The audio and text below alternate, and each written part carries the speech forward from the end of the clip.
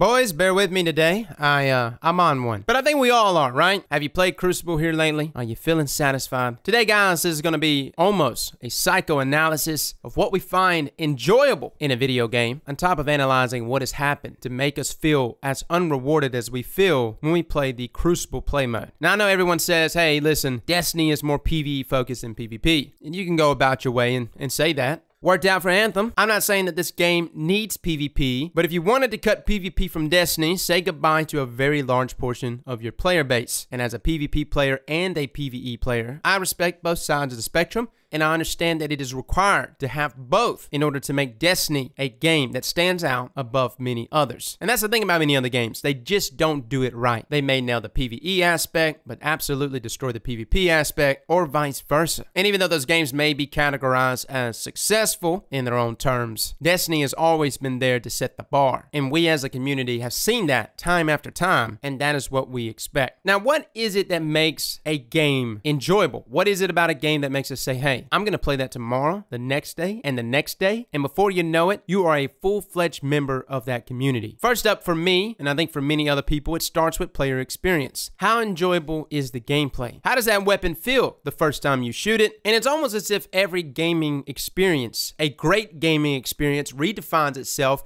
every time we picked up a new, better game. First time I played Skyrim, the first time I threw an axe in God of War, the first time I scaled a tower in Zelda Breath of the Wild. Every single one of those player experiences was the hook that dug into me at the very initial start, that made my subconscious come alive and say, this is the power fantasy, or an element that I have been missing in my library of player experiences. Destiny did that for us. I think many of us that shot a hand cannon for the first time felt that way. D2, I don't know if it necessarily did that at first. The gunplay was still pretty sound, but there was too many aspects that was taken away from Destiny from the beginning. The player experience initially was thrown off in year one of Destiny 2 for a lot of people, from movement to time to kill, but the driving nail that made Destiny 2 a miserable experience in year one was actually loot incentive. So that is actually the two biggest driving factors for Destiny. That's what makes a player experience inside of Destiny so rewarding. It's not only is the player experience such a good one, where you actually see the benefits of your hard work. You see yourself improving. On top of seeing yourself improving, the overall player experience is just fun. And that's something that is very noticeable in something like Crucible, or was. And the cherry on top is just loot incentive, which is the whole reason why I don't play Halo as much as I used to. Halo was my everything, right? Player experience was phenomenal, but there was no loot incentive. Somewhere along the way, there was a dopamine kick that got released when I saw that yellow orb on the ground. Turned out to be an exotic, and the first time I picked one up, a rush of dopamine hit my dick, and my God, I was off to the races, boys. Oh! And since then, I've been seeking that high, and I think we kind of get that, right? Even if it's an exotic quest, you get that high. That loot incentive high has been satisfied multiple times in Destiny 2's life, but here recently, if you are just a Crucible player, that loot incentive, that thing, that driving force that can actually make you wade through a shitty player experience is all but gone, which is the situation that we've run into. We're now in a situation where, hey, not only is the player experience not that fun, if just outright miserable due to many factors that we're about to get into, but loot incentive. Oh, what the hell even is that? Can you get enhancement prisms inside of Crucible? No. What do you get for maxing out your Valor? Nothing. You get a piece of armor. Woo! On top of what? 7 or 10 enhancement cores? Bungie literally drew a line and said, hey, anyone that wants to chase in-game or pinnacle activities or build craft, you can't do it inside of PvP. Oh no. You better load up into that Nightfall ordeal and get ready to run it 100 freaking times. And it blows my mind, because the other side of the spectrum are PvE players that have to go in and do a quest inside of PvP and get like 10 hand cannon kills. 10 hand cannon kills for an exotic quest, and PvE players absolutely lose their mind. But what about PvP players who can't even obtain basic in-game materials inside of PvP? And what's so crazy about all of this is that Trials is rumored to be right around the corner. And the rumors are pretty obvious, guys. I really think Trials is coming back. I mean, we've already seen menus of Trials that are hidden in the game that would not be active unless Trials is well on its way. So many of us are speculating Trials to be back, maybe sometimes in the spring. The build up to that point, though, if Trials was to be returning right now, is so piss poor that by the time Trials releases, I don't know how many PvP players are necessarily going to be engaged enough to give it a go. Trials being the in-game pinnacle activity that does benefit you if you have highlight, that does benefit you if you have your build completely finalized and tucked in. All of those things requiring in-game materials cannot even be earned by the average PvP player. So as much as I agree with PvE players, as I want you to have a good player experience,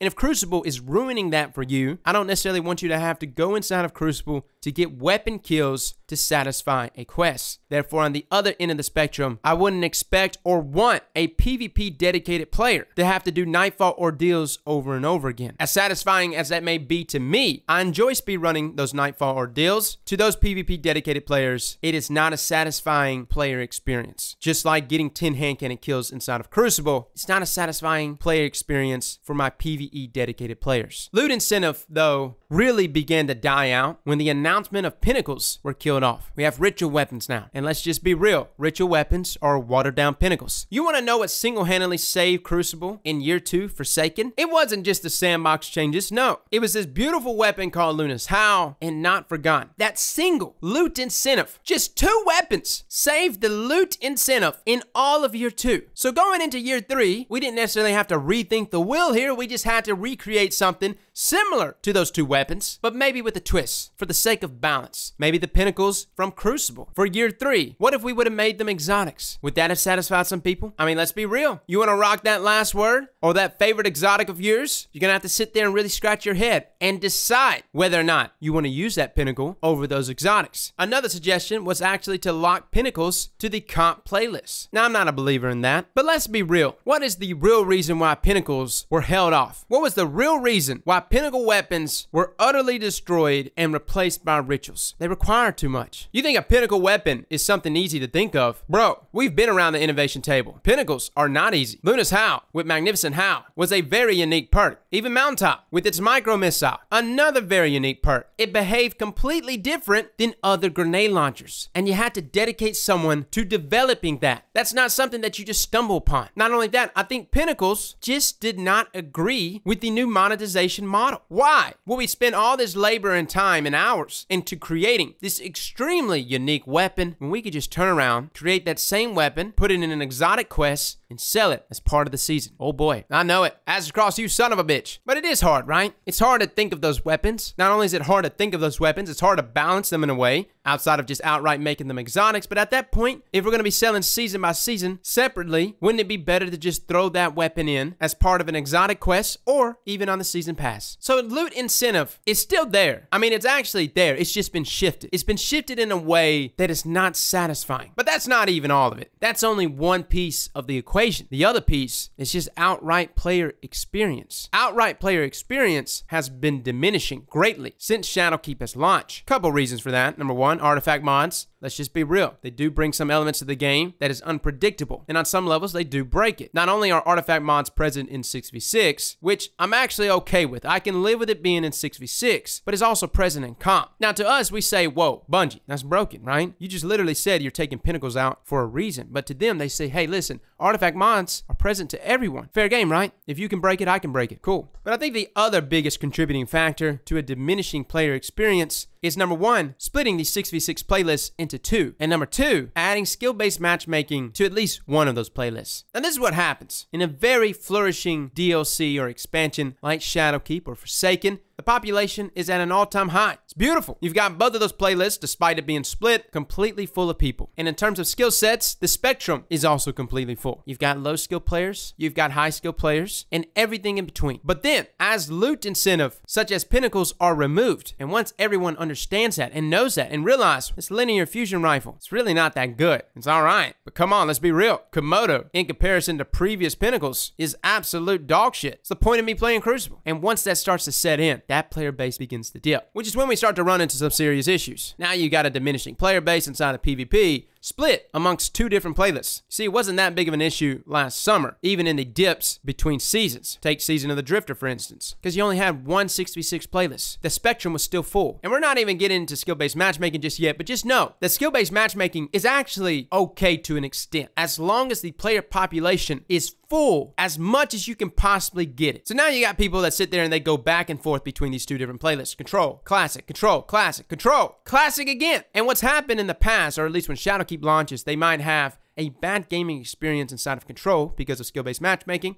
But maybe if they swap to Classic, it's a little better because that's supposed to be connection-based. But in the situation that we're faced in January of 2020, every time you swap to either one of those playlists, oh boy, the player experience is pretty ass in both of those. Everybody's sweating, which then creates a vacuum. If they're sweating, I'm sweating. And if I gotta sweat, I gotta use things that give me the win. I gotta use that last word, that mountaintop, that Lord of Wolves. Then all of a sudden, everyone's in a race to get the nastiest loadout possible. I got folks going invisible, carrying a Lord of Wolves around. I got people sitting in the back of their map with aggressive snipers and empowering rifts. And listen, maybe that's the way the game needs to be played. Maybe that's what Bungie's saying. Hey, if you want to win in most of your engagements, you got to find the nastiest of the nastiest loadouts in order to pull off that win. Now, there was a place where that mentality was accepted and allowed. That was called Trials. And everywhere else, to us at least, or at least to myself, was an environment where I could try different things. If I want to use an auto rifle, go right ahead. If I want to rock Hardline for a few games, by all means, get crazy. And I wasn't met with the meta over and over again. But we did run into that point eventually. And that was, of course, Year 3 of Destiny 1. And we had the same common denominators back then as we do now. Lack of loot incentive because Destiny 2 was well on its way. Why would Bungie invest inside of Destiny 1? And overall player experience had diminished to a point that player population inside of Crucible was at an all-time low. Once you understand that both of those factors are needed in order to give people the gaming experience that they don't even know that they want, then everything else becomes super simple. Now, the things that we didn't get into today, the things that do ruin player experience, are weapons that have no counter, cheaters, especially DDoSers or even just aimbotters. To me, it almost goes a little deeper. Sandbox changes. Sandbox changes that walk the line too much, that sit between the balance of 2 different platforms that play very differently, console and PC. You see, Bungie is full of intelligent people, whether you want to believe it or not. Some people always jump up and say, Bungie are idiots, they don't know what they're doing. For them to even find a Sandbox update quarter after quarter that somehow is walking this fine line between both of those platforms, I gotta say, I'm impressed. They've kept up this circus act now for well over 2-3 years. But the gig's up, man.